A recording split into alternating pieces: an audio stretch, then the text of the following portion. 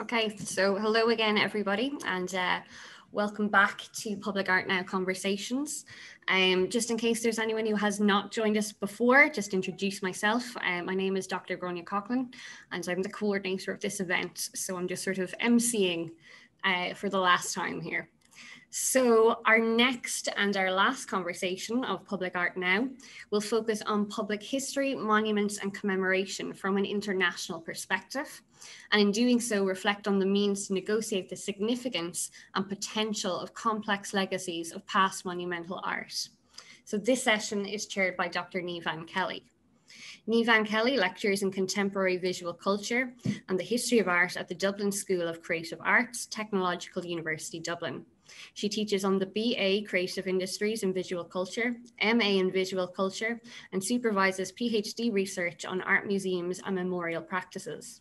She has published on contemporary art, art histories, and commemorative visual culture, and is author of Imaging the Great Irish Famine, Representing Disposition in Visual Culture for 2018, and also Ultimate Witnesses, the visual culture of death, burial, and mourning in famine Ireland, and that was 2017. So before we go into this, once again, just to remind our attendees to keep your mics switched off.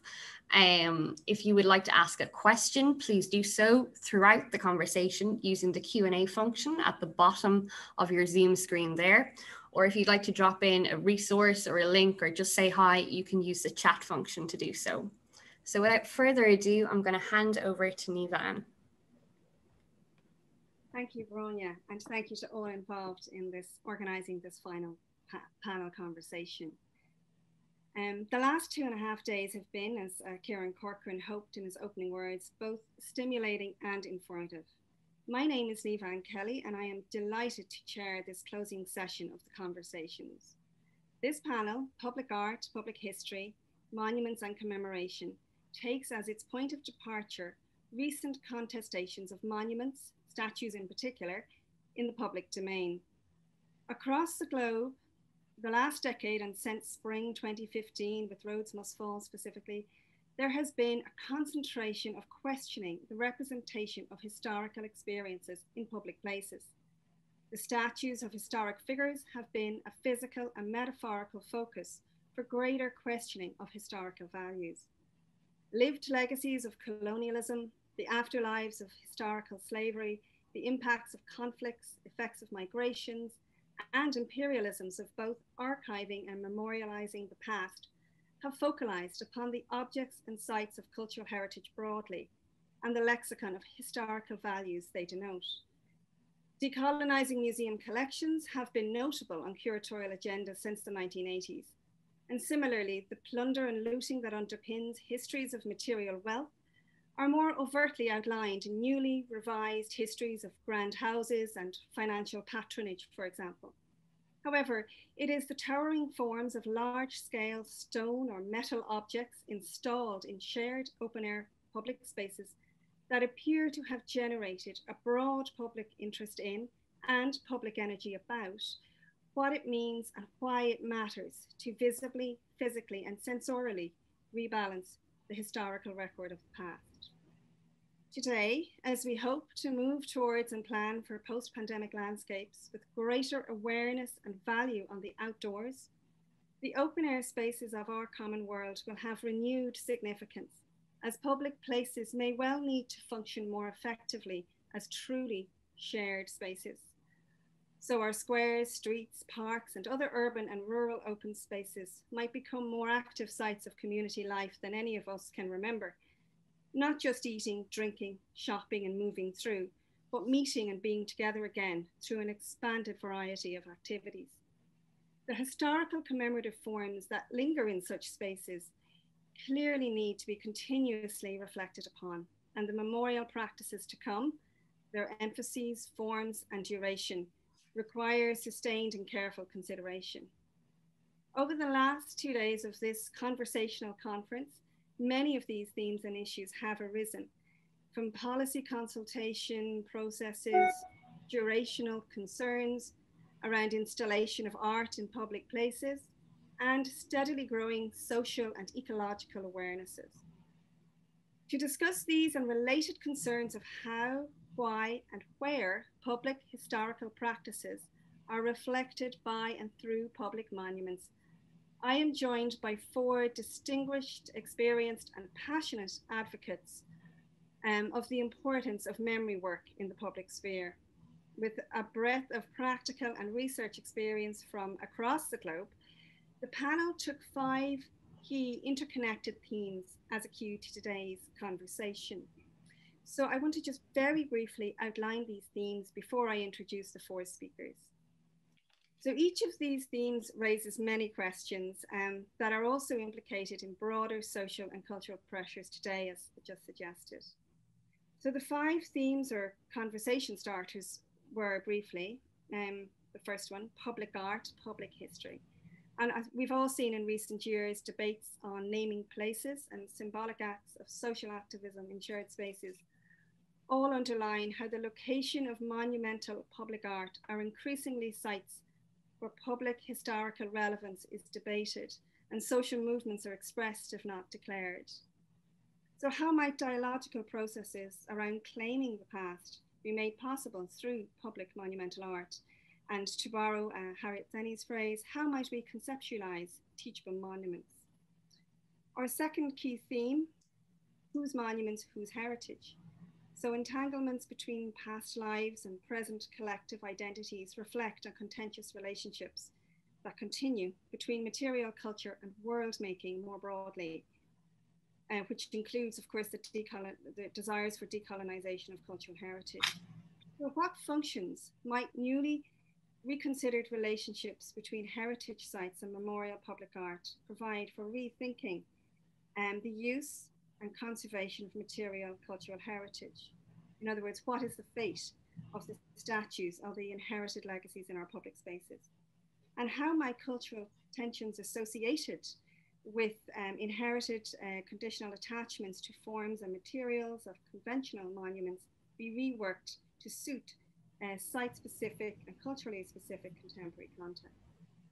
Our third theme, and as you can see already, these themes have a lot of overlaps. Our third theme is centered on contested history. And contested histories point to historical and territorial tensions, but also perhaps to the failure of permanent structures to adequately memorialize past or recent events considered of significance. Within this, the issue around national identity and its relevance for monumental art today is present. And also of interest to at least two of our panelists directly is that in periods of reconciliation, such as post-apartheid contexts, how can monuments function in terms of commission, development, form, and location? What meaningful processes of consultation are possible? And some of this came up in earlier discussions earlier in the week. Our fourth theme is around the idea of the monument or memorial practices as response. So as we know, formal art commissions are time consuming and burdened by many logistical concerns. What are the potential advantages of more interim or spontaneous memorial forms for historical legacies and the geographies of monumental art? And what is needed on a practical level to facilitate those kind of responses? Fifth thematic that I asked the panel to consider and that came up in our earlier discussions was around good practice. I think we're all interested to hear what are samples of good practice that our panelists have come across or experienced. What have been the factors that enabled monuments' success or significance in terms of both local and visiting publics, and how might monuments be assessed in terms of their impact? The format for this panel is truly conversational. The panelists will each refer to a set of sites that they have formal familiarity with and or deep experience of. All the panel welcome questions in the Q&A, and we will get through them later or sooner whenever they appear. So please feel free to type in at any time. So what I want to do now is to introduce the four speakers before inviting Harriet to start. The biographies are available in your pack. I will proceed to inadequately reduce that kind of biography in order to move on to the conversation. Professor Harriet Senie is Professor of Art History and Director of Museum Studies. at City College, New York, and at the Cooney Graduate Center. Her contribution to the field of public art is extensive and reflected in her work as author and editor of numbers of volumes on public art, her teaching, research, and her active advocacy and contributions to public art commissioning and socially engaged assessment processes. Harriet was recently appointed to the Task Force on Monuments, Statues, Public Art, and Historical Markers by the New York City Council. Now, her current book project is Monumental Controversies, Mount Rushmore, Four Presidents, and the Quest for National Identity. Professor Cher Krause is a professor of art history at Emerson College, Boston. She served as a memorial advisor for the Boston Marathon Memorial, with an emphasis on temporary and non-permanent options, and as a public art scholar on the art committee for the Martin Luther King Jr. and Coretta Scott King Memorial, also in Boston. Cher is currently on the visual arts team for the Humanities and Human Flourishing Project at the University of Pennsylvania. This interdisciplinary project seeks to explore the various ways the arts and humanities relate to well-being, for which Cher serves as a public art researcher and co-author. Now, Harriet and Cher have collaborated on a number of seminal projects on public art, including launching in 2011 the journal Public Art Dialogue, which is the only peer-reviewed journal devoted to public art. In 2008, they also co-founded Public Art Dialogue, an international organization that is also the College Art Association affiliate. Cher and Harriet have also co-edited key anthologies on public art, which many of you may well be familiar with: Museums and Public Art 2018, and a companion to Public Art 2016. Dr. Duane Jethro is a junior research fellow at the Center for Curating the Archive at the University of Cape Town. The center works actively with many different kinds of collections, developing curatorship as a creative site of knowledge, and aims to practice to open up novel combinations of the historically separated domains of the creative arts and truth-claiming discourses of history and social science and natural sciences. Duane is working on the cultural construction of heritage and contested public cultures, and his book, Heritage Formation and the Census in Post-Apartheid South Africa, Aesthetics of Power, was published last year. And then my last introduction is for Dr. Timothy Ryback, is a historian and co-founding director of the Institute for Historical Justice and Reconciliation, based in The Hague. The Institute seeks to address unresolved historical legacies in multi-ethnic and multicultural societies with the goal of promoting understanding and inclusiveness. Tim publishes widely in the public press, such as the Wall Street Journal, Financial Times, New York Times, and has published history books, including his 2008 book, Hitler's Private Library, The Books That Shaped His Life, which is translated into over 20 languages, and 2015, Hitler's First Victims and One Man's Race for Justice. As part of his work for the Institute for Historical Justice and Reconciliation, Tim is lead editor of Contested Histories in Public Spaces, Principles, Processes, and Best Practices, published in February this year by the International Bar Association. This book outlines 10 selected case studies from a multi-year initiative intended to address controversies over statues, memorials, street names, and other representations of disputed historical legacies in public spaces, explored through, I think, 180 case studies from across the globe. So finally, to the conversation, and I now invite Harriet to start off with her response to any or all of the themes that we have discussed so far. Thank you. Thank you, Niamh, and thank you for this invitation. Welcome to everybody. Good afternoon or good morning, wherever you are. Here it's morning. I wanted to start with the whole controversies over Confederate memorials. I think that's when memorials became a really hot topic in the United States. And if I can have the image of General Lee on Monument Avenue, thank you. Monument Avenue was planned as a sort of the centerpiece of a very upscale real estate speculation. And along Monument Avenue were a number of statues that celebrated the Confederacy and celebrated the heroes of the Confederacy as national heroes as opposed to traitors. So Robert E. Lee, this is who we're looking at here, who was the general of the Confederacy. There was also Jeb Stuart, who was a cavalry commander, Jefferson Davis, president of the Confederacy, and a couple of others. And then way at the end was Arthur Ashe. That's a whole other story. But taking a look at this particular statue, this was the first statue on Monument Avenue that you would see as you entered this wealthy conclave. A conclave which at the time this came up, Black Americans could only enter through the rear doors. No, there were no Black Americans living along this street. So when this went up, the commissioners chose a French statue because that had more credibility in terms of art.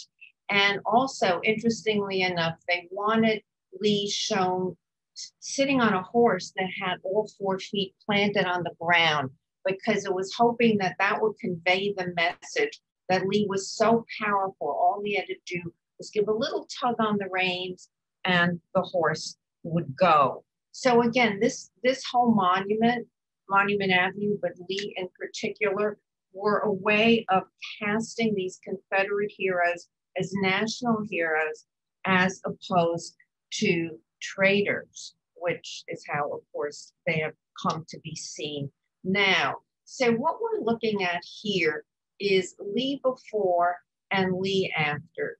The statue of Lee recently became the focal point of all kinds of demonstrations and graffiti actions in objection to Confederate memorials in general. And what you're seeing here is the way it really was covered, the way it was occupied, and the way there were performances going on here. And the question I kind of wanted to start with was one that was raised this past spring semester in a class on memorials that I was teaching, which is a number of the students, these are all graduate students, felt that the statue should be maintained in this way, not taken away, that this was now the monument that should stand in the place of this, and that this was an appropriate statement of protest. And the question I put to them, well, isn't it graffiti? And what is it exactly that we're celebrating? And is this the best way to celebrate protest? So as usual, I have many more questions than I have answers. Thank you. I see Cher, you want to come in on this. Yes, what a surprise. I have something to say in response to Harriet.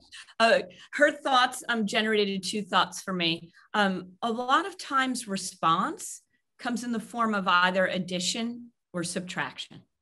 So when we're looking here, the response had been an addition in terms of graffiti, which, technically, legally can be considered, of course, an illicit act, but also, in terms of socio-political context, can be seen as claiming space, oftentimes in a space where you have been marginalized or have not had an opportunity and to kind of have your voice heard. So we may not agree, not just this panel, but even beyond this session and in the larger world, that the graffiti may not be the exact kind of right gesture. But it's interesting that the technique, the tactic was an addition, which is not necessarily stealth here. It really kind of hits you in the face. What often also happens for response is a removal. And in the case with Lee at Duke University, they've actually removed the sculpture of Lee that was on the university chapel. It was kind of vandalized for a period of time. And then finally they decided that's it, we're not putting it back. And that was a definitive gesture. And it's actually, that absence kind of works because it's in a niche on the building next to an image of Thomas Jefferson, who was a slaver. So I'm interested to see if he stays in place. And Senie Lanier, who was a poet and a writer, but also served in the Confederate Army. So I'm interested to see if he stays.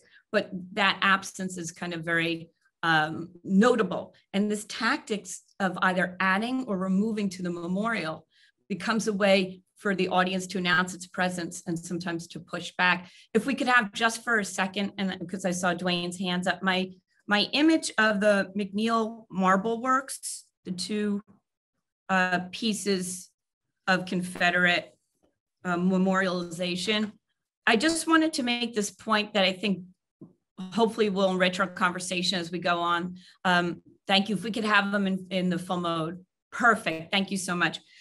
This kind of point that was trailing in Harriet's remarks, sometimes what we want to talk about is the aesthetic value, the historical quality and historic value of these works. I just want to bring up, these are very different circumstances from what Harriet was showing. The McNeil marble works basically operated a catalog ordering business where you could order up a Confederate, or you could also order up a Union soldier for your memorial. There was very little difference in them. And you're seeing two views here. The one on the left in front of the Henry County Courthouse in McDonough, Georgia, was finally removed last July. They had a petition of nearly 14,000 people calling for its removal. The one on the right, the Colquitt County Courthouse in Moultrie, Georgia, that's still in place, but its status is pending. And there's been a lot of protest and a petition as well there. I just want to point these out because two things are really important about them. One is that you can't really make the distinction case or the argument about artistic distinction. These were kind of almost anonymous works that were ordered out of a catalog that are duplicated, particularly throughout the South and the United States.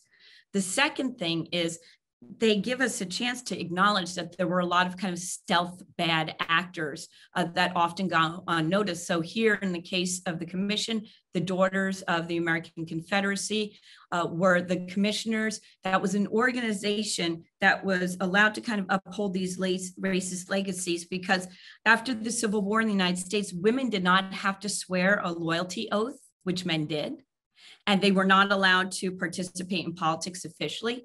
So while men who survived from the Confederacy and might want to have celebrated those efforts couldn't publicly and legally do so, the women did. So this gives us an opportunity to think about what makes something artistically distinguished. Where did the patronage come from and why? And so I just wanted us to layer some of those issues into the rich ones that were provided by Harriet to kick us off. Thank you, Cher. Duane, if you would, I see you would like to come in now. Absolutely, and thanks to Grania and thanks to yourself for the invitation to speak here today. If Rashawn can please upload image number 3 that I have. The image that I'm going to show is from a memorial in the province of the Eastern Cape. It's a memorial for 4 struggle heroes that were ambushed and killed by the apartheid state in the late 1980s. This is a post-apartheid memorial. It is, it's in a kind of rural area. And what's significant about this memorial is that you can see some of the lettering has already been removed. So I highlight this example of the vandalism of this monument as a kind of juxtaposition to the Lee Monument. In the two cases, we find that with the Lee Monument, you find this outpouring of public sentiment, valid public sentiment, and it's publicly inscribed on this monument. But in my particular case, you see another set of public sentiments that are very difficult to distinguish. They're not necessarily about the fighters that were involved. They're not necessarily about the state, but they very definitely have to do with the social and political conditions that are prevalent in that area. So there's lots of poverty and unemployment as well in that area. So what I'm trying to highlight with this example is firstly that you cannot distinguish the political motive sometimes of the vandalism that you see on monuments. So that's difficult to distinguish in certain political conditions and places. And this is something I struggled with in my own PhD research. So how do you tell if someone has a political motivation when they make an inscription on a monument? The other point I wanted to highlight was I thought I would also be moved, very much like your students, Harriet, to preserve the graffiti on the Lee statue. as a kind of symbol of that particular moment, the uprising and the sentiment that was evoked by the death of George Floyd. And it's highly significant, and it circulates as an image around the world. It's really captivating. But we also have to recognize that sentiments change over time, and that what is today appreciated as a really powerful statement, tomorrow or in a few weeks' time, it will be recognized as something that's really difficult to look at. So that tension between commemorating the moment and having a kind of a future outlook, that's working that tension and in terms of commemorative practices is really interesting. So even some of the participants who could have been involved in adding graffiti could later change their mind as to what the monument looks like. So these tensions are also some things that we have to take into account. Thank you, Duane. Yes, and I think, Tim, you wanted to come in on this also? Yes, I'd actually like to follow up on the points that all three of you made. And first, Cher's point, and actually, Duane, you alluded to this, that not every statue is created equal. You really have to look at its location, its artistic value, the iconography, and the signaling, as well as sort of evolving public perceptions of it. So there is no, I think it's very dangerous to apply a single rule to any of this, or to believe that you can do this. What we find, and this is unfortunate in the world today with the polarization, that there seem to be two schools of thought on this. And the one is, the retain and explain, which is very rigid. There's the other, which is, I love this term, hope and or rope and hope, and you just pull this down and see what happens. And, what we really look for is something that as soon as a statue is gone, it's been removed, it eliminates, first of all, it eliminates that history, it erases it, and you can actually find more creative ways of dealing with this. And actually, maybe I would bring in a quick example here from Martinique of Empress Josephine, because I think it actually captures a lot of what's going on. As by way of background, Empress Josephine was the wife of, we should go down. Yeah, there we are with her. The important images on the far right. But in any event, Josephine was the wife of Napoleon. Her family had plantations on the island of Martinique. The French Revolution had abolished slavery. In 1803, she allegedly convinced her husband to reintroduce slavery. I believe this is the only case in the 19th century where slavery was reintroduced. And then the enslaved peoples of the French colonies remained enslaved until 1848, I believe. What's interesting is this is a statue on the left of Josephine as she was, it was a statue erected of her sometime in the 19th century. She was then vandalized in the 1980s. Her head was decapitated and she was splashed with blood. Now the debate at that point was, well, do we replace the head? Someone said, well, if you do that, we'll just knock it off again. Well, for I think practically 2 decades, the statue remained then as this wonderful resignification of this monument that had once glorified her, suddenly implicating her in slavery. You see she's been daubed with red paint to look like blood. Now, to Duane's point about the evolving attitudes, last summer and this was actually one of our favorite examples over the last 5 years to show how you can re-signify a monument in public spaces. It retains the memory, but redefines it for the era. It was then toppled last summer and significantly damaged, one could almost say destroyed.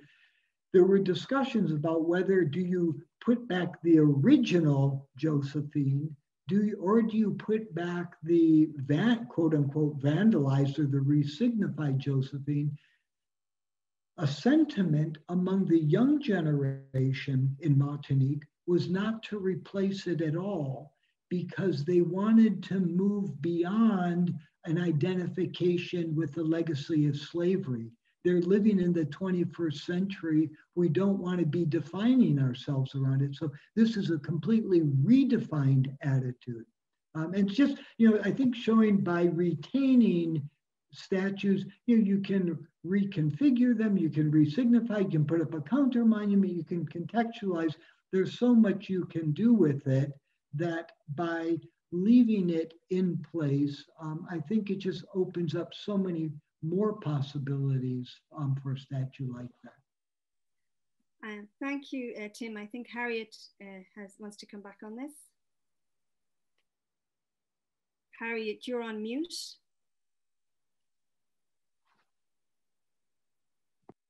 I actually want to come at this in a couple of ways.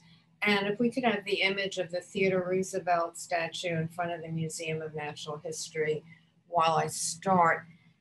One is this issue of, is it censorship or isn't it? And the reason, you're going to get it in a minute. Why do we not have a problem, or why do some of us not have a problem with censoring works of art in ways that we would never censor works of literature?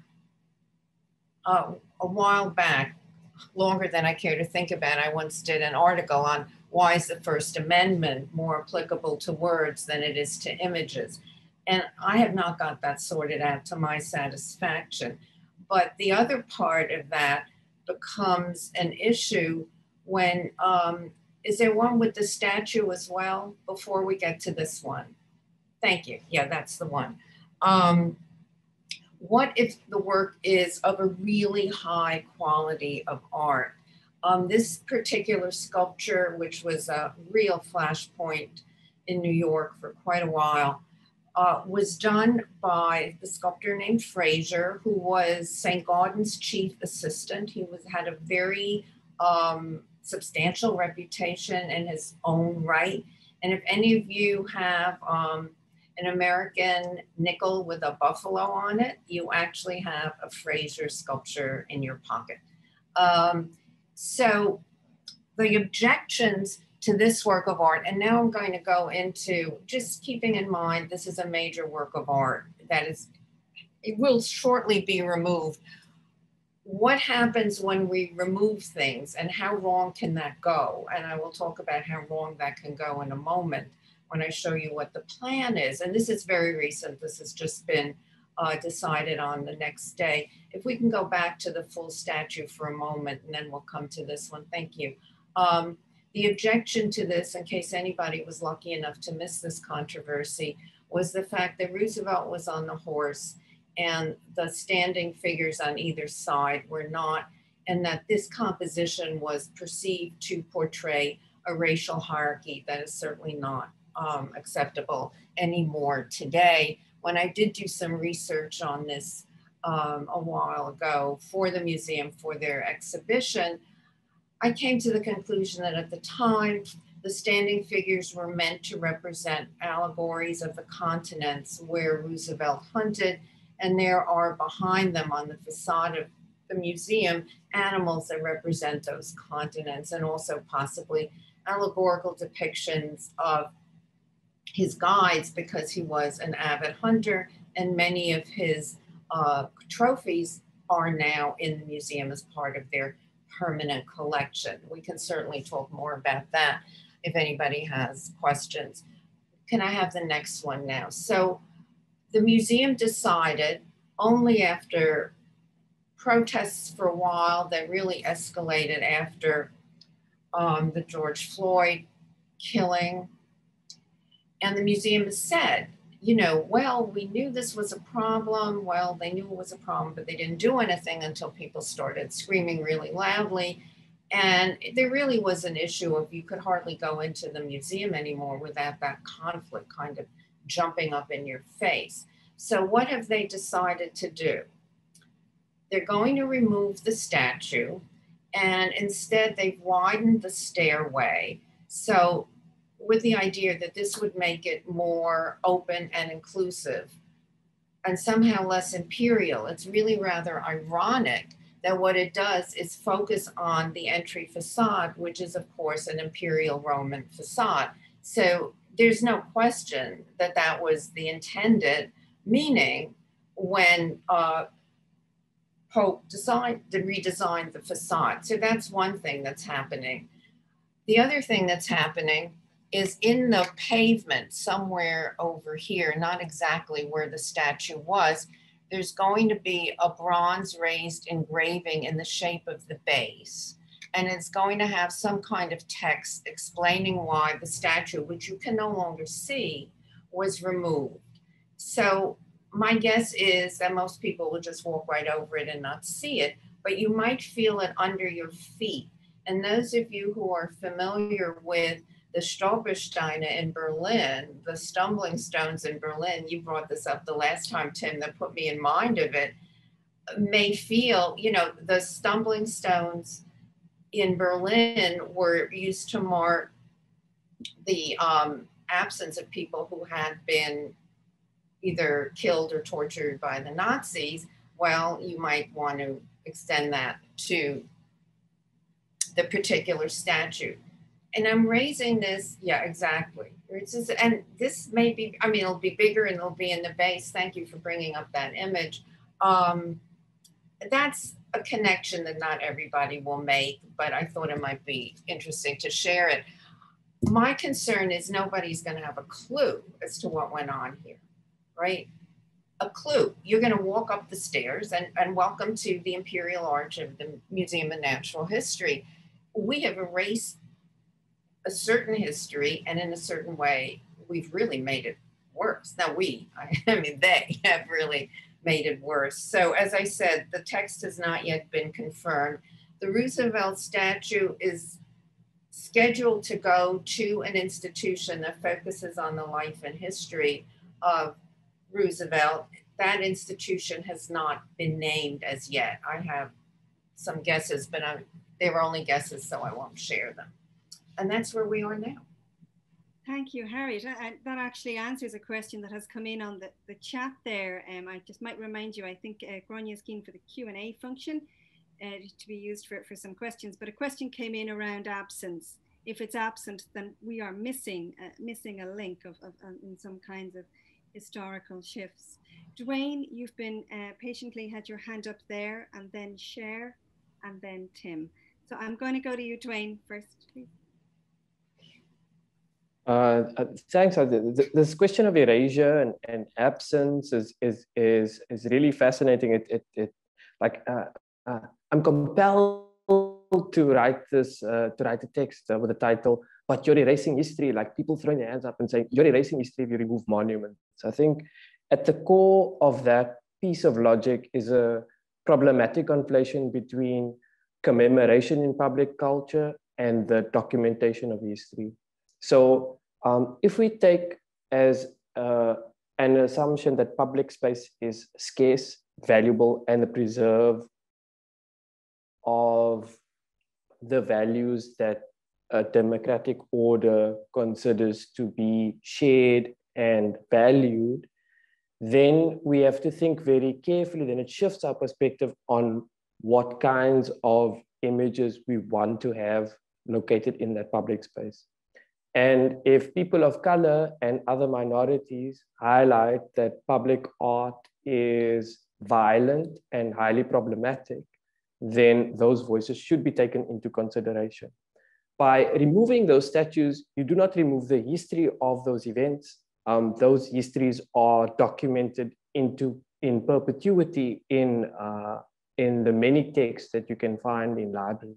So there's a distinct difference between commemorating certain histories and having those histories erased. So you cannot effectively erase those histories because they are documented in perpetuity. The other question about absence and absence only working when something, if you know what wasn't there in the very beginning. I think Harriet's example was really wonderful for showing one strategy for highlighting that which wasn't there before. So you can mark absences in very creative and distinctive ways that do reflect on why something was removed, how that plugged into evolving public sentiment as to how a democratic order is evolving and shifting and changing. So it's really important to trouble and unsettle a conflation between erasure, commemoration, and history that seems to uphold certain strategies of the retention of signage that is sometimes really, really violent, especially for minority groups. Thank you, Duane. Cher, you had your hand up there a while as well. Yeah, thank you. If we could go to the Black Lives Matter Plaza I had an image of, please. I'll give you a moment to get there, I know. Thank you so much.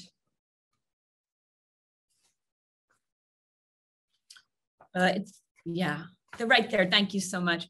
So I'm sure that people in other countries around the world, that a particular moment of reckoning had come with the murder of George Floyd during the pandemic last year. And I just want to make sure that, you know, I think that was indeed in many ways a flashpoint for the Black Lives Matter movement. But we have to remember, you know, before that happened, there was Ahmaud Arbery, and then afterwards Rayshard Brooke, and years before Michael Brown and Eric Gardner and Freddie Gray and Trayvon Martin and Tony McDade and Breonna Taylor and Michelle Shirley and Tamir Rice, right? We have so many people who have died, were murdered at the hands of racial violence in this country. And it tells us a lot about systematic and institutional racism and police brutality, and really how much work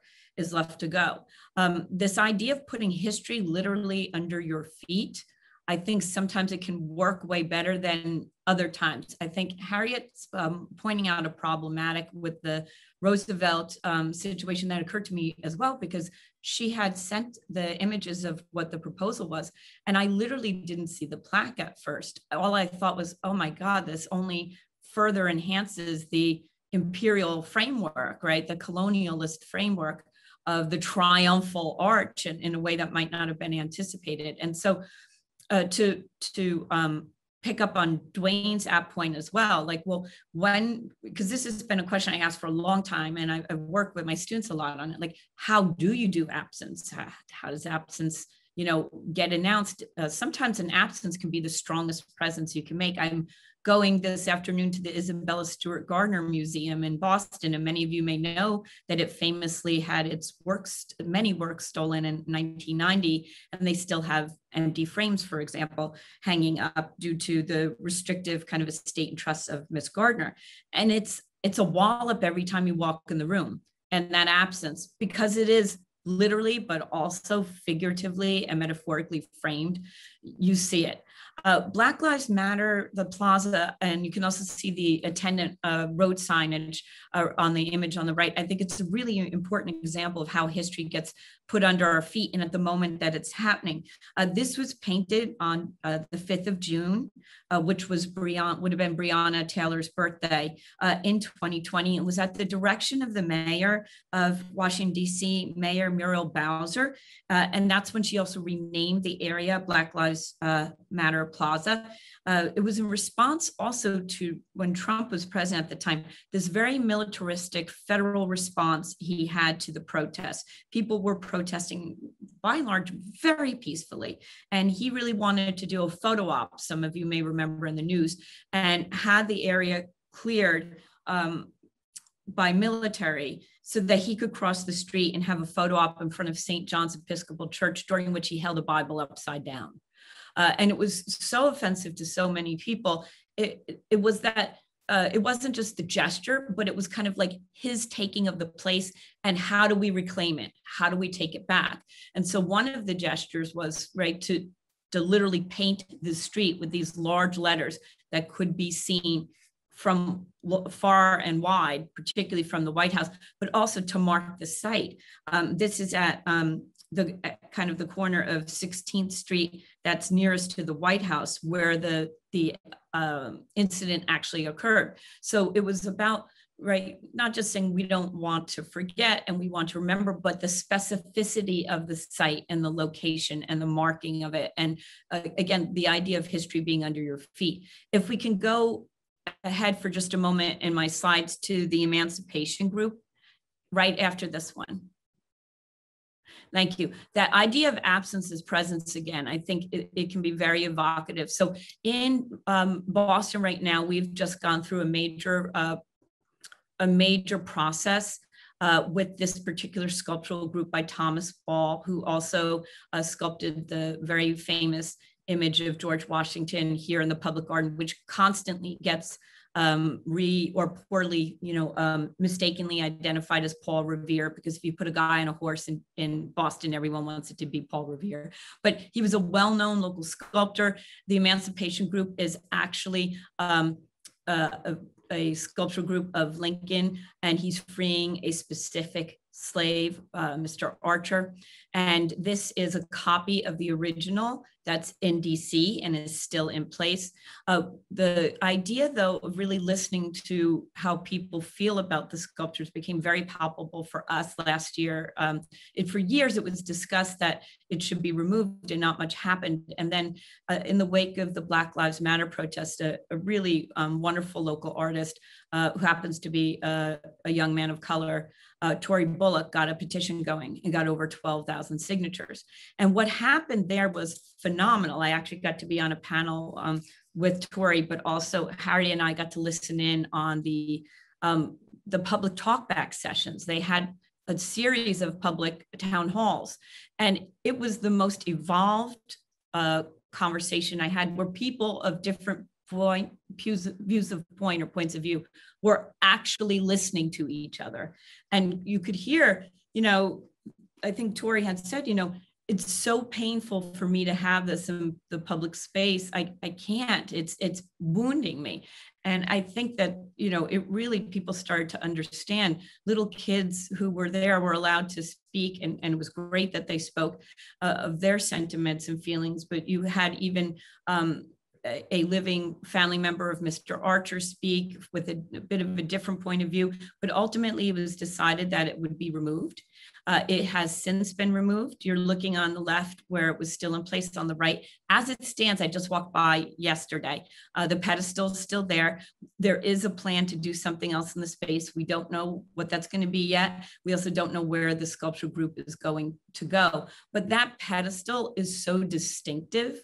There's no way you can miss the absence. Now, there is a way also, if I could just say one more thing, to do a kind of a flat flush mount absence marker that I think can work. That I think part of the problem Harriet's highlighting is it doesn't seem to go far enough, the proposal at the Roosevelt site. There's a wonderful artist named Steve Locke, who used to be based in Boston, and he did a proposal for a memorial to a slavery auction block here in Faneuil Hall, which is actually named for a man who was a slaver, made much of his money from the slave trade. And his intention was right on the site where people were enslaved and were bought and sold. To have a bronze marker flush in the ground that would be heated to the temperature of a human body around the year, so people could stand on it, could feel it. And even in Boston, with all the snow, we would get the heated area would remain, kind of clear. And it was very subtle. It did not happen here. I think it will happen somewhere else. I can get into that, what kind of went wrong with the commission, if anyone has questions about it. But what I want to say is that there might be a way to have these subtle gestures that are under your feet, or sometimes less subtle, or these ways of marking that really still do get people's attentions. I think the worry is sometimes if the removal happens and the marking or the acknowledgement of the removal is not careful, distinctive, clever, powerful, evocative enough, that's where we start to get worried, where the historical trail has gone. So part of the question for all of us in removal, and I'm sorry this has been long, but I'm knitting it together myself in my mind, if we're going to remove, It's okay, and then what? And then how? Because if the removal alone happens, it might not really getting at the root of the problem of why the removal occurred in the first place. So how do we mark after? How do we take the next step? Thank you, Cher. I think that's really interesting. I'm aware, I think, Tim, you had your hand up in relation to this a while ago.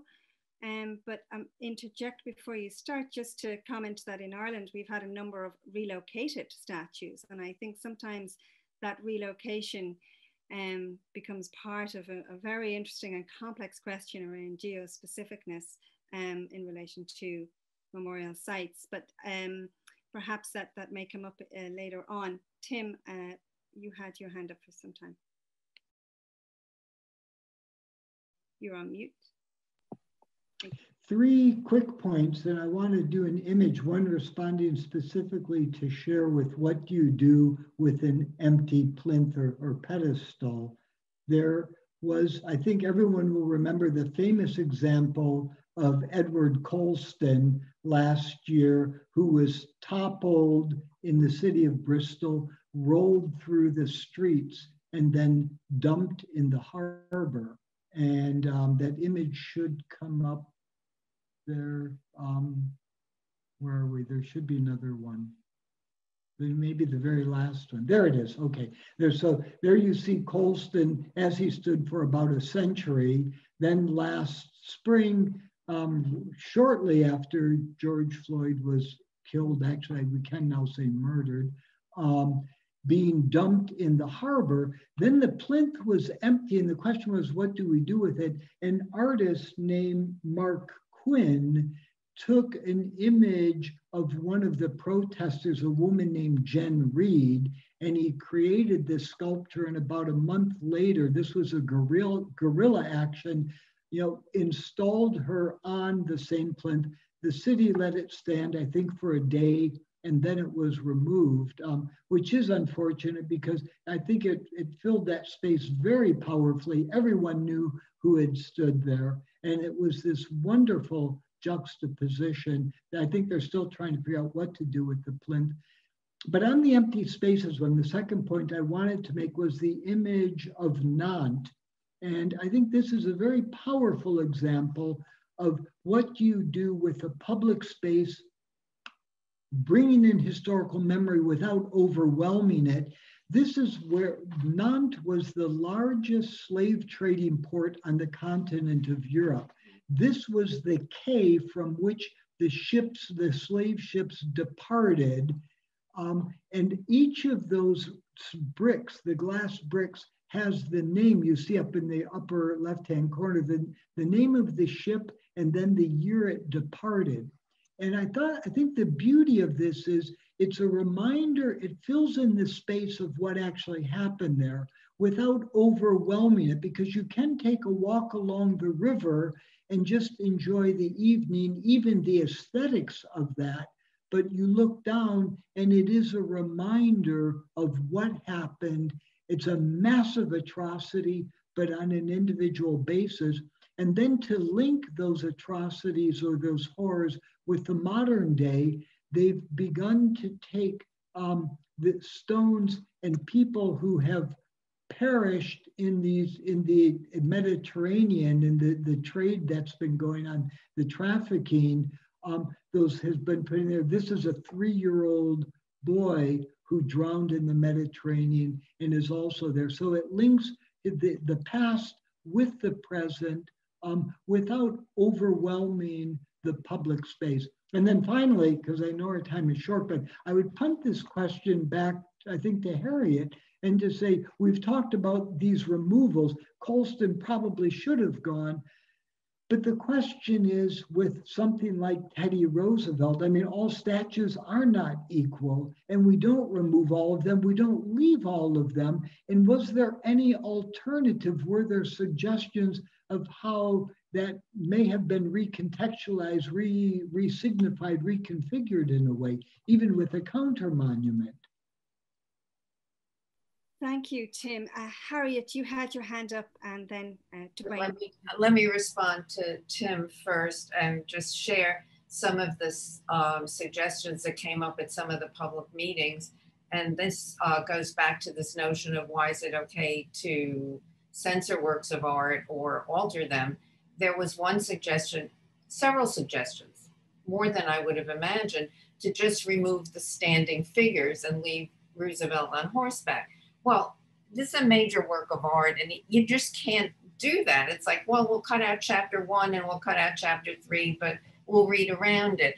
But some individuals suggested taking the statue of the African and putting it in downtown in the African burial ground. I'm like, I don't think that's the message you want to convey. Besides, I don't think you should cut apart a work of art. I want to make the point about those two standing statues that they are not abject in any way. They represent figures that have some, standing in their own context. I also want to go back to the point that Duane made. And yes, when should we remove these things? If, when? And I want to put out a suggestion that I keep coming back to, which doesn't answer everything, but it's a good beginning point, I think. And that is, if the reason you want to take it down is the same reason you put it up, it should go. And that totally works for Confederate monuments. It becomes much more complicated when we talk about the Roosevelt, because that is not at all the reason it was put up. It was put up to celebrate Roosevelt's contributions to conservation and education and things that pertain to the museum at the time. It did not go into the fact that a lot of his contributions to conservation were made at the expense of Native Americans because he took their land.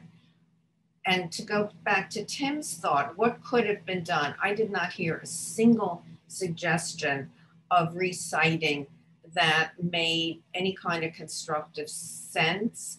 What would have seemed to me to make sense, and I'm right now ignoring the fact that I don't know in terms of weight-bearing constraints whether you could do this. It's a big statue, weighs a lot, right? Not all floors are going to hold it.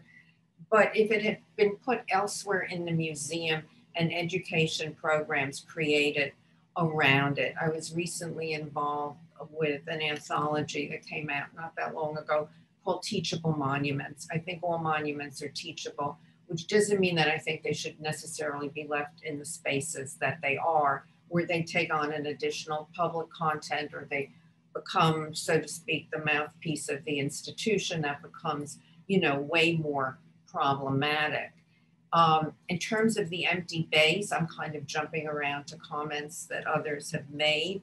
One of the suggestions for the Museum of Natural History, which was made by Gonzalo Casals, who is the Director of Cultural Affairs in New York City, he said, well, leave the base, following the notion of the empty plinth in Trafalgar Square, and just keep putting up different statues or different performances or different things over time. I have a certain amount of empathy with the museum feeling that they needed to get this out of their way, right? But I think if they'd taken it inside, it would have solved a lot of the problems. And I also wanted to make one comment about how site matters. And that refers to the Emancipation Memorial or the Freedmen's Memorial, which Cher was talking about in Boston. I recently went to see it in the original in its location in Lincoln Park, which is a nice middle-class suburban area in DC, where the park, there are all kinds of other things going on. They're having yoga classes, what have you. And while I was there, a number of Black individuals of various ages came by and took pictures of the statue, with not in apparent protest, but more in apparent admiration. I didn't have time to have a conversation with them. I think that's a very problematic image, and I was very surprised to see that. But the other thing that takes place at Lincoln Park is that a little ways away from it is a statue of Mary Bethune, who was a Black educator who was very important. And if you look at those two together, you could have a very teachable moment, or at least a very interesting conversation. Thank you, Harriet. Duane, you've had your hand up there. Thanks, Niamh. And there are so many parallels here that make that really trouble easy moves to either absence or retention. I'm thinking about the fact that absence has been a part of commemorative culture for 30 years already. If you go back to Berlin and the kind of anti-monumentalist movement that occurred there in the early 1990s, the most famous example of that is the anti-fascist monument in Hamburg, which was systematically buried. So rather than having unveiling ceremonies, they had sinking ceremonies. Every time it sank into the ground, there was a new celebration of the monument. And now it is absolutely absented. It's there. The big absence of the World Trade Centers in New York City, the huge voids, the voided void that we find in the Jewish Museum in Berlin. So absence has been a really important aesthetic feature of commemorative culture for the last 30 years. We've been thinking about it deeply for a long while. And so it's striking that suddenly we're surprised by this question of, so how do we deal with absence? We've been thinking about absence for a long time. And I have to think back to the examples of removal of problematic signage in South Africa. So if Roshan can please upload images 1 and 2 from that I shared with you. One of the issues that we faced in post-apartheid South Africa was that racialized discrimination was inscribed into public space in very significant and ordinary ways. So here you see a picture of a public installation, which was designed by a local Capetonian artist, Roderick Sauls. It depicts 2 benches. On the left-hand side, the bench is for whites only, and on the right-hand side is a bench for non-whites only. It is a post-apartheid monument that is a replica of the kinds of racial segregation that was seen all across South Africa. All public amenities were separated according to race. Buses, trains were segregated in these very petty ways. And as someone who was not born during apartheid, I did not see any of the signage. I live in my experience of post-apartheid society is of a segregation-free society, right? So there are no signs. And so my instinct is, well, it would be useful to have kept some of the signage, but kept it up with some kind of commemorative plaque so that people know exactly how petty and denigrating the violence was. Because effectively, as one of my interlocutors said in an interview at these benches, and from other interviews as well, most ordinary people of color said it wasn't so much grand apartheid that was denigrating. It was petty apartheid. It was your everyday interactions with the edifice of the apartheid racial segregation system that really inscribed very deeply that you were different and in fact that you were inferior. So I wondered about that. Was it helpful and was it useful to remove all the signage? Could some of it have been kept up? And so this monument, which was actually, it's not a state-sponsored monument, it's a private monument. It's outside a building called what was used to be called the Race Classification Board, a site where you would go as a person of color to be reclassified. And most of the time, you wanted to be reclassified as of a lighter shade so that you could gain more privileges under the apartheid state. And so the site-specific nature of this installation is really important.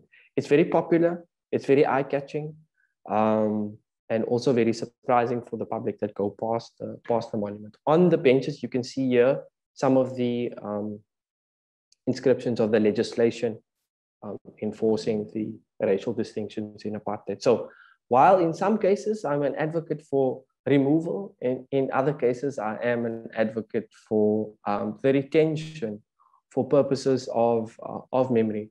In part also because the Reconciliation Project in post-apartheid South Africa is in many ways also a project of amnesia, a project where a kind of bargain that was struck for a racially free democratic order, yet there was no socio-economic justice that came with that. So while in principle, many people of color are free, poverty and inequality were perpetuated. And so the symbolic justice does not equate with the kinds of justice that comes with the promise of a new political dispensation. Thank you, Duane. I see just before I go to Cher, a specific question, Duane, in relation to what you've just been talking about, that perhaps absence is also a positive deinstitutionalization of public space. And I wondered if you'd like to respond to that briefly before I go to Cher, has had her hand up there. I definitely do believe that it can be a positive deinstitutionalization of public space, because if we buy into a set of assumptions about public space being democratic, free, and open for all to enter into and to participate, then the removal of statues that are considered to be problematic for minorities who have been oppressed for a long time, the removal of those statues does mark the deinstitutionalization of that public space. Thank you. Cher, you had your hand up there. Thank you.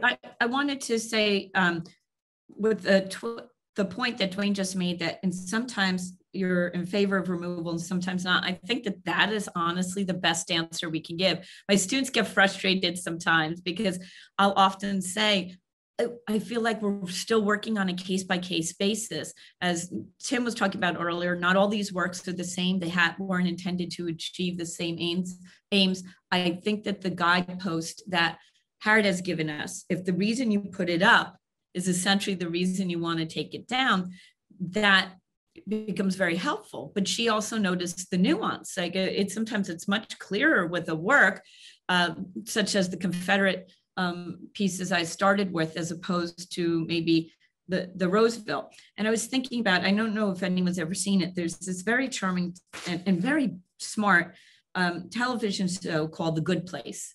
And it's hysterically funny, but it's got this philosophical basis, and they're dealing a lot with issues like existentialism and nihilism. And just recently I had seen an episode where they said, as the world gets more complex, it gets harder and harder to be a good person. And I was thinking that kind of applies to maybe the way we work as scholars.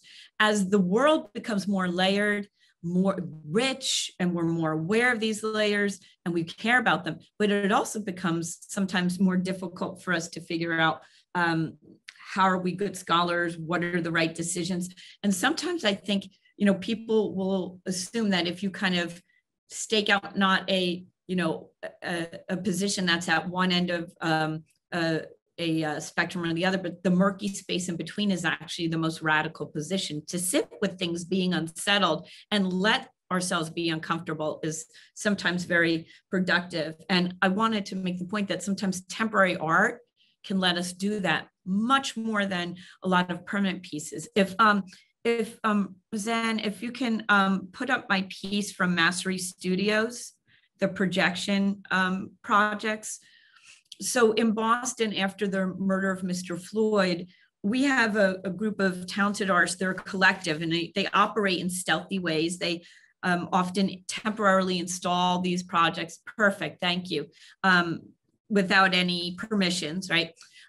they had decided that they were going to do these projections. The one you're seeing on the left is on the State House in Massachusetts, and the one you're seeing on the right is on the District A1 police station, also in Boston. They basically have equipped a van so they can drive around and do these projections. And these were intended to memorialize Mr. Floyd shortly after he had been murdered. When they went to the police station, they were honestly expecting to receive a lot of confrontation. And the two main artists from the collective who worked on this were Sam Okerstrom Lang, you can see their names there, and Caleb Hawkins. And Caleb Hawkins in particular often kind of blogs about these experiences, and particularly because he is a person of color and what it's been like for him to kind of make work in a public space. And they had such a different reaction from the police. The police came out and looked at it with them. They thought they were going to come and shut it down. And the officers were saying to them, wow, we love this. This is a great piece. They were expecting to be told and that they had to leave and shut it down. They were even parked where they weren't supposed to be, in police parking. And the police just told them, you know, take your time. When you're ready, though, please make sure you get the car out of there, because we do need to let other, you know, squad cars park there. And they were kind of so taken aback by this response. And I do want to say that I don't want to always feel so negative. I think there are also spaces for real hope, discussions of maybe if we can't get to reconciliation, but dialogue that is genuine, that is authentic, that cannot be pre-planned, that cannot be predetermined, you know, and maybe these are some of the spots where we can open up those dialogues, especially I think temporary public art. You don't have to worry if you're offending somebody, it's going to be gone shortly anyway. Usually it's so if someone who might normally complain, they don't even get the opportunity to do so. You can really deal with hot button political issues. I found that myself in my work with the city of Boston on the Boston Marathon bombing memorial, they asked me to look specifically at doing some temporary kind of interventions. And I think those are going to be some of the most fruitful ones, and quite frankly, will outlast what the city has done in terms of a temporary way. So when Duane was talking about how we deal with absence, I think it may be kind of a last thing to consider is that can be a really thorny situation. I remember hearing Tori Bullock say once, to talk about signage specifically, it doesn't work to put a description up next to my pain. And when Tori said that, it really resonated, I'm sure not just with me, but with other people. And so what happens to the pedestal that remains, or what often also becomes the problem, people say, where should this work be? We'll put it in a museum. It'll give it context. I remember I have a good friend who was a museum registrar, and she said, people who were donating works often said, oh, we thought of you on our way to the dump. Now, if it was a work you didn't necessarily want, you're now expecting the museum to absorb that, to spend resources it wasn't counting on. It never looked to access this work and bring it to his collection. It may not have people who have the expertise to contextualize it, or the physical or ideological or metaphorical space to host it.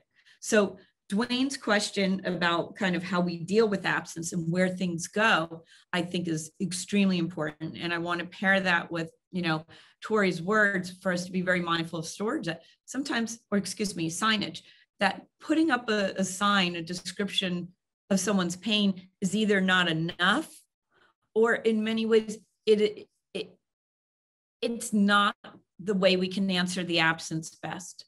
And it's so dissatisfying to say, but it's like a one size fits all garment. It never fits anyone well, right? It's too big, it's too small, it's too long, it's too short. We need multiple strategies and tactics for dealing with additions and removals and responses to our public space, because if we're going to take that assumption that Duane has mentioned multiple times, if we're really saying everyone's invited, then we can't possibly expect any kind of one size fits all solution to work. That's where we're doomed when we think, well, that worked over here, let's try and replicate that response here. So I just want to be mindful. I'm also looking at the time, and so if I don't get to speak again, I just also want to thank so much Niamh and everyone who has organized today's event. Thank you. Thank you, Cher. Harriet, did you have your hand up there before Duane, I think? Thank you. So you're on mute. Okay, just a word about absence. The absence that concerns me perhaps more than all the ones we've spoken about, and I really appreciated your remarks, Duane, about absence as a strategy. But how do we reconcile the people who were never present? I mean, that's been a really, really huge problem that has in a way generated all of this. I don't have an answer. As I said, when I began, I usually have more questions than I have answers, for sure.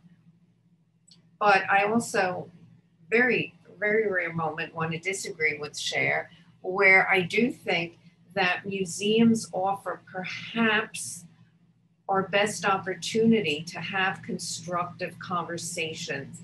When the Museum of Natural History put up an exhibition about the Roosevelt and the various arguments, although I had issues with that, I did spend some time there and had some really good conversations with people who were reacting to, you know, various of the opinions that were expressed. And one last point, which is one I made when I was on the Mayoral Advisory Commission for the 4 works that caused us problems in New York, which included the Roosevelt, was, you know, we can take all these things down and they may be important symbolic gestures of the moment, but we haven't fixed the underlying issues. And I really wish that every so-called petition for removal or objection for removal came with a constructive suggestion as to what might happen locally to address what some of these concerns are. Thank you, Harriet. And I think, Duane, you had your hand up, and Cher and Timothy, and I am reminded. I just had a very, very brief response to Harriet, if I may directly. Harriet, we're not disagreeing again, because a lot of times you're right, the museum is the place, and I think with the Roosevelt it would be. But what I just want to say is I don't want us to get in the position that the museum becomes the default position, that every time where we don't know, it goes to the museum. That's what I meant. Agreed. Thank you. Yes, and I think the point, I think Tim, the point you made there around if there's something wrong with the statues, I heard you say elsewhere, there's something wrong with the society. We need to look at that. But Duane, you had your hand up patiently there. If you want to go ahead, and then. On this point of absence, I'd like to ask Rashawn to upload image number 4. I want to highlight an example of the purposeful absenting of a monument as an art project. So here we see a group of gentlemen toppling a statue, pulling up bricks and the remains of a commemorative work, stacking them up and spraying the words "for free," "mahala," on them.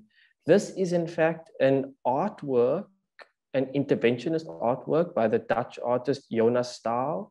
And the interventionist artwork is called the Monument for the Distribution of Wealth. It is in fact based on an abandoned post-apartheid commemorative project in the township of Soweto, where a commemoration of the youth student uprisings of 1976 was supposed to be a monument for that. The construction work on the original monument was abandoned, Jonas reports, due to the embezzlement of the funds that were dedicated for this monument. He went around in the township of Soweto to find out what the major issues were for residents in that area, and their primary concerns were issues of poverty, inequality, housing. They needed materials to build their houses. They needed money. They didn't need a monument. And there was an abandoned monument project in the district. And so the intervention played on this tension between the demands for symbolic justice, for commemorating the past, and the urgent contemporary demands for housing, for resources and materials. And in the process, absenting, disappearing, removing, and recycling a monument that was there. So I just wanted to put this example on the table as a very specific local South African attempt to address these monumental issues of removal, and how they can be employed in creative ways for recycling. Thank you, Duane. Tim, I think you wanted to come in there. I'm conscious of the time we're at. There's just maybe one or two questions we might come to afterwards, but Tim, I think you wanted to respond. Well, just actually wanted to add one element to this that we have not discussed, and that is that statues and monuments are objects that belong to someone or some entity, and they're also located somewhere that also has legal ownership. And the legal issue, I think, also needs to come into consideration, especially with some of the large public monuments, only because, and thinking, Duane, going back to the Rhodes statue, it was actually protected by heritage laws in South Africa, but it was removed within 30 days. And if I'm remembering, they kind of had to retrofit everything to make it okay for the statue to go. The Robert E. Lee statue in Charlottesville, the reason that became so controversial was because it was tied up in a court system. We've seen cases in France where a controversial statue was on public land, which while the government was fighting over it, the municipality would sell it to a private entity to move it off of public land. So it still stands there and is still controversial. I just wanted to note, we haven't raised that, but for all of these other issues, there's a very important legal component that often comes into play with all of these. More complex thing, but one needs to understand that with everything else, there is a legal status. I remember finally with the Colston statue, when they're planning on removing it, they actually couldn't figure out who it belonged to. Did it belong to the society that commissioned it? Did it belong to the city? Who had a right to remove the thing? And where was it supposed to go if you removed it? And I suspect with a lot of the Confederate statues, you're probably going to be facing a similar type of situation. Thank you. Thank you, Harriet. Actually, Niamh, because this relates when you mentioned necropolitics, and you'd worked with necropolitics. We started with the Monument Avenue in Richmond. There's a statue to a Confederate general named A.P. Hill. Now, the problem with that statue is that his remains are buried beneath the statue, which makes it very different from the statue of Robert E. Lee, which is there, because this is actually a grave site. And so beyond the legal issues, what are sort of the moral and the ethical issues around that? Anyway, sorry. I just wanted to echo the legal issues, and we don't know who owns it. That was true of the Theodore Roosevelt, that for a long time, it wasn't quite clear whether the state owned it or the city owned it. It was determined that the city owned it. And then once the city owned it, you got wrapped up in all the bureaucratic requirements that New York has. Hence, in addition to the pandemic, stretched the whole process out. So, yeah. Thank you. I just want to thank you all. Before we finish up, I think we'll have a look here. There's a question in to the panel. Are monuments art or containers for political sentiment? And Duane, you have given a text response already to that. And I think I just want to put it to the rest of the panel, where there is a tension between the political sentiment value and the art value. And this has come up, I think, right through the panel. But if any of you had any last thoughts in response to that question, Harriet, that would be great. Put it in a very pop culture context. What's art, capital A-R-T, got to do with it? Because when we're dealing with memorials, I think once we're in the public domain with memorials, we're dealing entirely with the content and the subject. Whether it's a really fine work of art or it's a commercial reproduction doesn't seem to make a difference if the topic is hot. How we get beyond that, I don't know. I wish the answer to that question were it's both, because it can be both. But I think in general, that's not how we think about it. Okay, thank you, Harriet. Tim? Yeah, I think for any statue in a democracy, any democratic society, it is unlike a museum where you have to go in and see it. These monuments impose themselves on the public spaces. It contributes to a collective identity. And when you live in a democracy, and an evolving democracy, be it politically, demographically, ethically, morally, whatever the values would be, how does one deal with these statues in a democratic, and I think in a method that has both principles and processes, but ultimately can reflect a democratic sentiment and the collective community at large. I'm pointing back to Harriet. Her commission, I think, has done a model job on public engagement and process in this, but just wanted to add that. So they're both art, but they are also inherently political if they're in public spaces in democratic societies. Okay, Cher, do you want to come in on that? Yeah, I've talked for many years with my students about what is the mix of art and activism, because it's often assumed that if it's good activism, it's going to have to lose something by the way of its artfulness, or if it's good art, that it's not going to be very effective as activism. And that can be true. The first example I shared from the McNeil marble works, that's all about political sentiment. That has very little to do with art. If you're ordering from a catalog and the figures are identical, and oftentimes the only way to distinguish between the Union and the Confederate soldiers is the slight touches they put on before they left the factory, right? Then we know that we're dealing less with artfulness there. I think they can be both. And I think that sometimes it's the presence of mind that the artists have to reach the moment and to speak to the moment that exists. With the emancipation group that was recently removed in Boston, I think Thomas Ball, he thought he was speaking to the moment, and the problem was he was trying to be very artful. He's a skilled sculptor, although I think because it was the replica of what's in DC, it was easier to remove it. But they was very much caught up in political sentiments, and there's an assumption with a lot of permanent work that what the people felt at the time they placed it is going to continue to be felt. And we find that the history memory is a lot shorter. Sometimes it's not even 50 years. In a couple decades, people may not feel the same or even recall events in the way that they were memorialized. So I want to bring my attention to the last example I had shared for Mastery Studios, the temporary projection pieces, because I think they're both artful and they're powerful as activism on literally putting kind of boots to the ground and having the difficult conversations.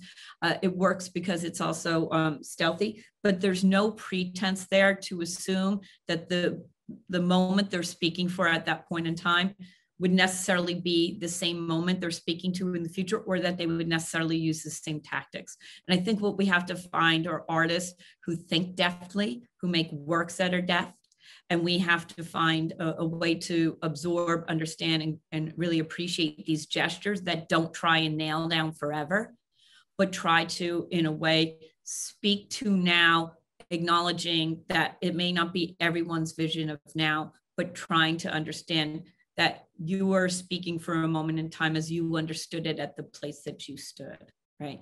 And it might be very different for someone else. In Kandinsky's on Concerning Spiritual Art, you know, he wrote that, and I thought it was always very powerful, that you can only authentically know your own time. You can sympathize with others, but you can't empathize with it because you didn't live at that time. And we might say the same thing for other people, other cultures, other moments.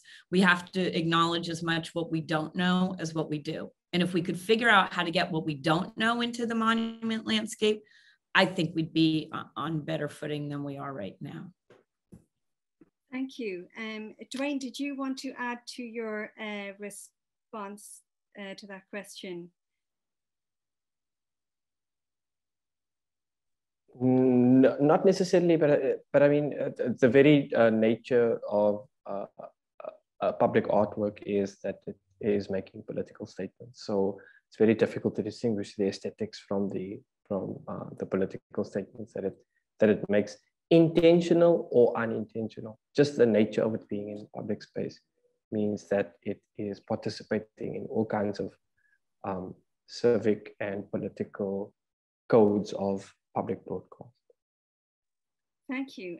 We are, I think, out of time. There is a question I'll just direct you to very briefly. I don't think we have much time to go to it, but it builds on what you've just been talking about, and something that came up in our earlier conversations about where is the artist in the commissioning process.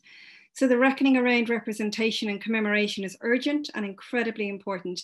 The example of Colston and Mark Quinn's controversial response arguably highlights the importance of how diversity of representation should perhaps be considered for artists too, i.e. along with review of content and subject matter, who is creating the work, which artistic voices are being heard, given space.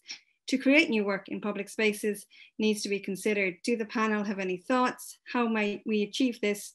Is harnessing the commissioning process the answer?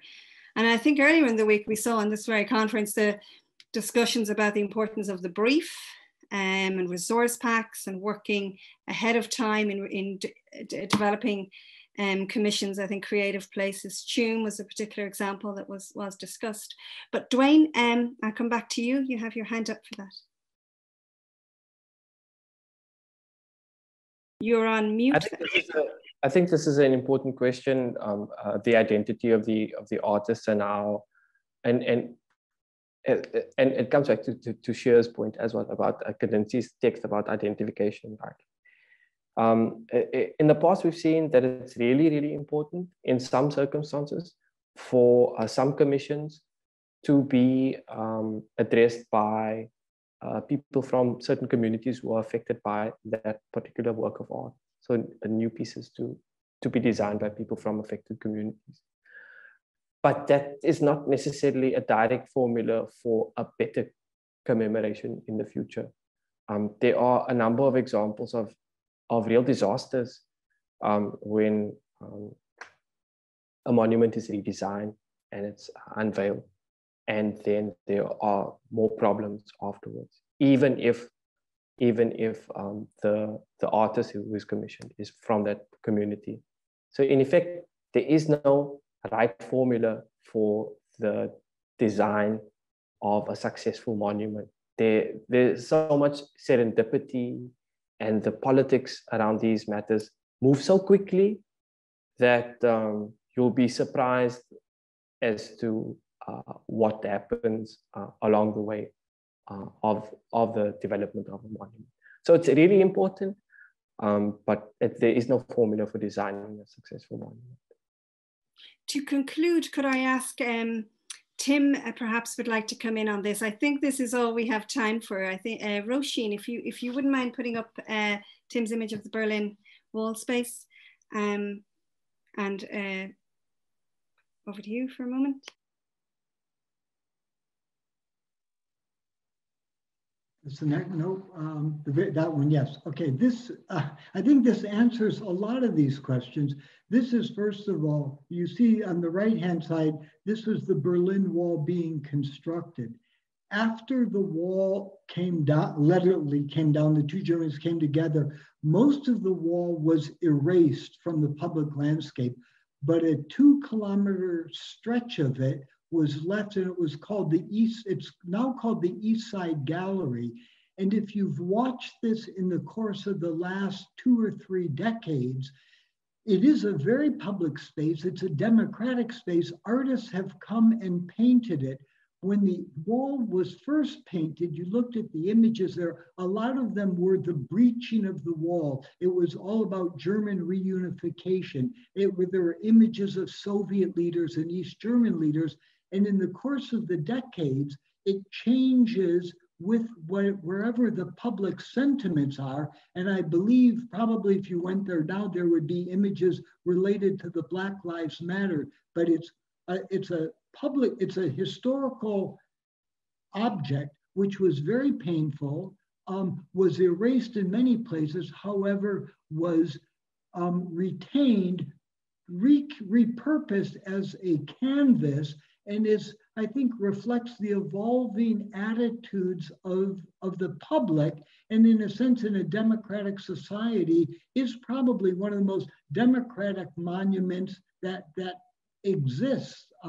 and will continue to evolve with the course of time. So I think it brings a lot of these issues together in a very wonderful way. Thank you, Tim. I think this is a great place to wrap up for today. This fascinating and challenging panel conversation. Of course, this isn't the end, but the beginning, I hope, of new and extended conversations, dialogue, and action. I want to thank the panel for your generosity in sharing your time, experience, knowledge, and insight into this topic today. Thank you so much. Before I pass over to Grania, who is keen to wrap up 3 days of a fascinating conference of presentations and performances, I would like to say a quick few words on behalf of Jenny Houghton, the Grange Gorman Development Agency, and all the panel chairs. Organising any public event, while rewarding, is challenging and complex. So behind the scenes here, Roisin Cahill and Tony Farrell were heroically supportive on technology and delivery. Thanks also to our head of school here at the Dublin School of Creative Arts, Kieran Corcoran, for your constant commitment and support of the event and of Grania. Added to the usual moving parts involved in organising an event like this, Grania, during a very busy and pressured few months, had to adapt to changing delivery format and all the vagaries and joys of technology. In the midst of all this, she managed to remain reliable, facilitating, very patient, and calm and constantly enthused towards all of us involved in delivering elements of the conference over the last 3 days. I believe Jenny might be nearby, Grania, to demonstrate this on behalf of all of us. Thank you so much. This is a virtual applause moment. Thank you. And, oh, here's Jenny. Over to you, Grania. Thank you. Bye. Okay. Thank you all for that. I think it's really great to see that there's been so much support in this collaborative venture that has been Public Art Now. I'm just going to conclude really briefly. So to thank Niamh and the panel for such a stimulating and thoughtful conversation. So I will also extend our thanks on behalf of Public Art Now. Oh, thank you very much. Sorry, I'm getting people invading in my office right now. But I'm going to continue on thanking everybody else who deserves to be thanked. So I'd like to thank everybody who supported us, specifically the arts and cultural institutions who assisted us both theoretically and practically with the development of this.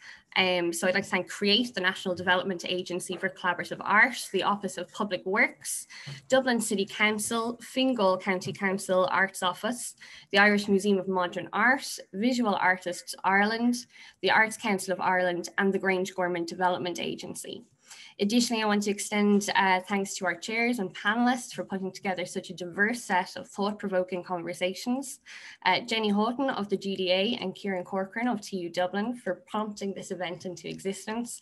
And last but in no way least, thank you to the amazing production team, particularly my Zoom co-pilot, Roisin Cahill, who has done an amazing job behind the scenes here, and also to our tech support, Tony Farrell. So I think that's it. I might hand over to Jenny Houghton now for a concluding statement. Well, I just want to say that thank you, everybody. It's been a stimulating 3 days. And I particularly also want to thank the panel chairs. That's Kieran Benson, Brian Fay, Glenn Lockman, Conal Vaughan, and Niamh and Kelly for holding this together and holding us together. This is kind of midstream for the lives we live. This is the various commissions and interventions happening here in Grange Gorman. So just to let you know that this book, we were to give it to you if you were here physically, but hopefully we can post it to you. And we are on a journey, we are on our way. There will be new voices, there will be new ways of working and hopefully improved methods as well. So this is, we are midstream in the lives we live. We do have primary stakeholders between the health sector, TU Dublin, communities, many communities, and educate together in young people. So it's very complex, multi-layered sort of in I suppose, time that we're spending with artists and people right across the communities. So to date, I think 27 artists, at least 50 communities, some existing, some new ones have been formed in this process. So it's an ongoing journey for us. But the purpose for today really is to be in this engine room and to thank, really to thank Grania Coughlin, who's been an outstanding conference coordinator for us. And she's kept the rigor, she's kept the focus, and we are extremely grateful to her.